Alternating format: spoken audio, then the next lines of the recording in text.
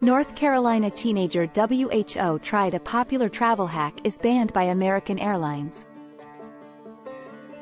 American Airlines has now grounded a North Carolina student who recently tried to employ a well-known money-saving trick while flying with them. The 17-year-old's father, Hunter Parsons, said last week that his son was stopped and interrogated at a Florida airport for the travel policy violation known as skiplagging, also called hidden city ticketing or point-beyond ticketing, which is against the rules of most significant airlines.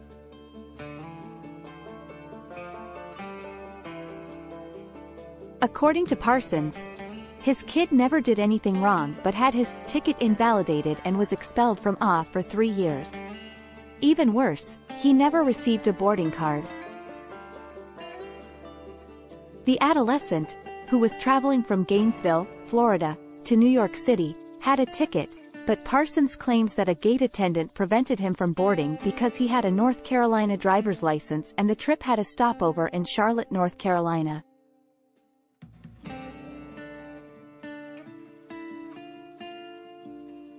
The senior Parsons told WJZY that an American Airlines gate agent believed the youngster was skiplagging, or planning to go to the connecting city instead of the location shown on his boarding pass, to cut costs.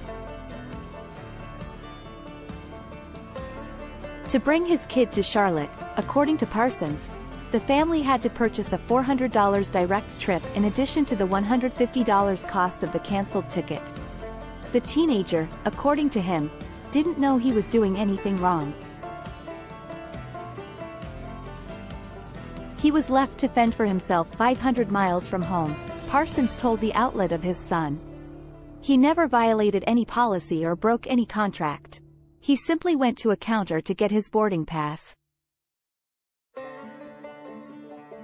The family has utilized Skiplagged, a website that explicitly offers hidden city ticketing journeys, for at least 5 to 8 years, according to Parsons, who verified his kid was skiplagging.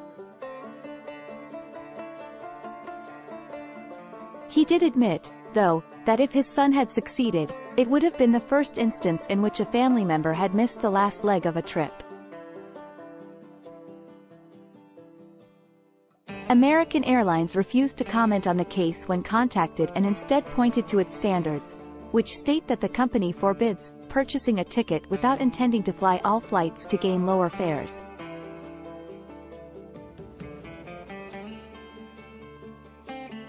Our records indicate the customer was questioned only at the ticket counter about their travel while attempting to check in for their flight, a spokesperson for AAA said in a statement. A member of our customer relations team has been in touch with them to address their concerns.